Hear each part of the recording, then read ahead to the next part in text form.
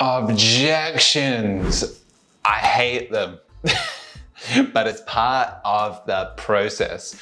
So in this video, we're still covering more ways that's going to help you sell more jewelry while working on a cruise ship, and you are going to eventually handle some objections. This is something you cannot escape, so do expect them.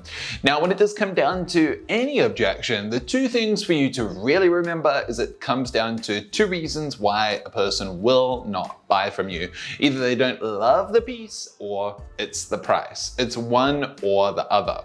The way of a person verbalizing it, though, might be different from individual to individual. Let me share with you some of the most common objections you're going to hear, for example.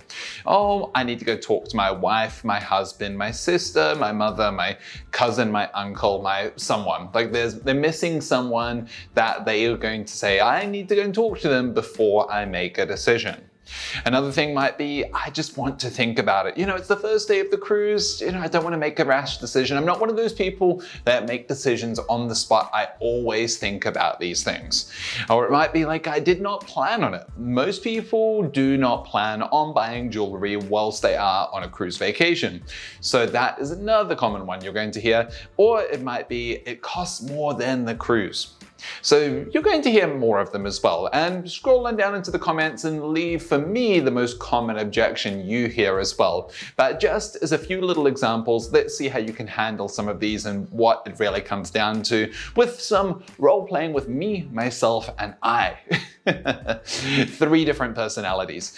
Now, first of all, it might be the missing partner. Now, if it is the missing partner, let's say it is the wife, and you're trying to sell something to the husband. That he's going to buy for his wife. Now, for example, they might just say, oh, I need to go speak to my partner before I make a decision. And you would go along these lines. Absolutely, you know what? I totally agree. And what is your partner's name again? It's Mary? Excellent. So how long have you been married for? Wow, 15 years.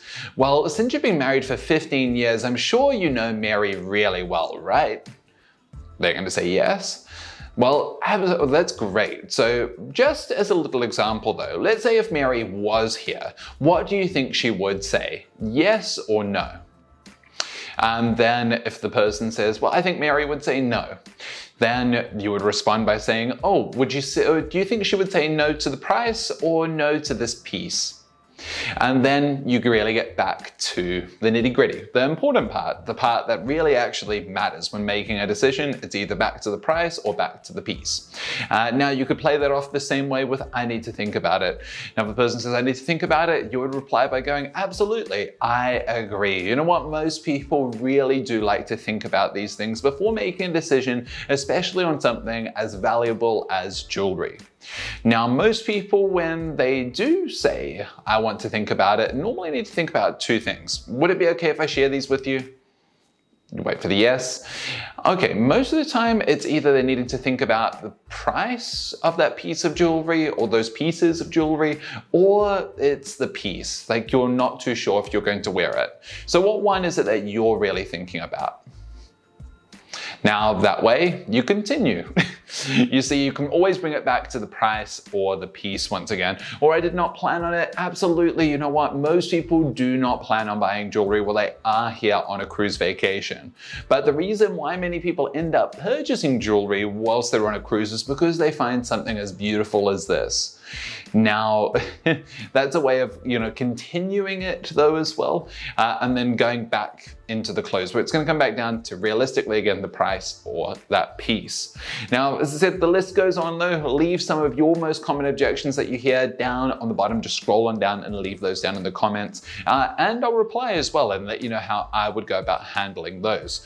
Now, if a person does say it is the price, when they say it is the price, don't automatically go to a lesser item, an item that costs a lot less, and then present that to them. When they mention, oh yes, it is the price that's preventing me from going ahead today, ask them, what would you feel comfortable spending on a piece of jewelry like this? Now, this might seem like a question that's a little bit forward to ask. The reason why you need to ask this question is maybe that person would verbally say, oh, you know what, I'm comfortable spending about $3,500, and you're showing them something that's $10,000 or $20,000.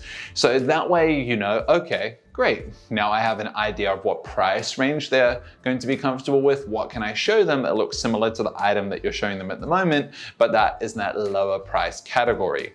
Instead of you just thinking, oh my gosh, it's too expensive, let's go to the cheapest item, and you try to then present something to them that's $300 instead of $3,500. There you end up leaving money on the table. So ask them, what would you feel comfortable investing? What would you feel comfortable spending on a piece of jewelry like this? Now, if you do feel like you need to provide the reason why you're asking that question, then the reason would be, well, I'm just wanting to make sure that I would show you something that you're comfortable spending, as in that amount. So that way you know really how to talk about pricing. When it comes back down to the piece, if the person says, oh, you know what, I'm just not sure if I would end up wearing that. That is great. That means you can move on to finding another piece of jewelry and ask them, like, what do you not like about this piece? That way they can provide you with information about what they don't like. Maybe it's too many diamonds, maybe it's too blingy for them as well. However they describe the parts they don't like, make sure to listen in closely and make sure to know your inventory of what you have in the store. This way you can then move straight on to showing them another piece and then working on building that up and then closing again. Or maybe it's one of the pieces of a set that you're presenting to them. Maybe they like other pieces in that set. So then you would go along the lines of, well, is it just the ring that you don't like, or do you not like the whole set? That way you might be able to work on the bracelet, you might be able to work on the earrings, or you might be able to work on the pendant. It doesn't just mean if they say, oh, I'm not sure if I would wear it, that they wouldn't wear the whole set of jewelry. Maybe they like one piece in that set or two pieces in that set as well. So you still have something to work on instead of moving into finding another piece to then present and sell to that customer. Now, hopefully this helps out. Make sure to click on to the next video so you can see how to sell more jewelry whilst working on a cruise ship.